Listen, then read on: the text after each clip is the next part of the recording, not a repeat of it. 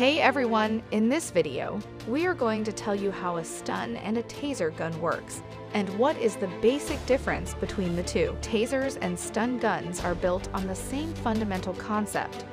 Both employ a less than lethal electrical charge to ward off an attack, while both a stun gun and a taser are considered the same weapon under the law. A stun gun generates a high-voltage electrical charge between two small prongs. When this electrical current makes contact with the body, a painful charge is delivered. The amperage, however, is too low to seriously or permanently injure an individual, and yet is typically strong enough to briefly immobilize someone, buying you precious seconds to escape unharmed. A taser also delivers an electrical charge between two electrodes.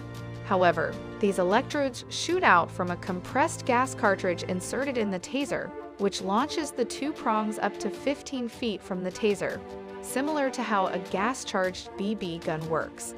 The electricity then does not pass directly between the prongs, but rather through conductive wires, which are attached to the gun's electrical circuit. Small barbs on the ejected electrodes are able to hook into an attacker's clothing or skin, which deliver the electrical current. When these electrodes shoot out, they travel in slightly opposite trajectories so that when they attach to a target's body, they create a larger field of electricity.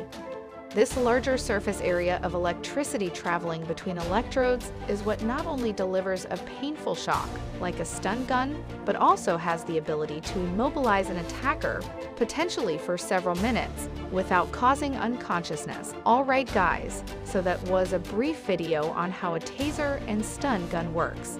Hope you all found the video useful. Please consider hitting the like button and subscribe to the channel. Until next time, goodbye.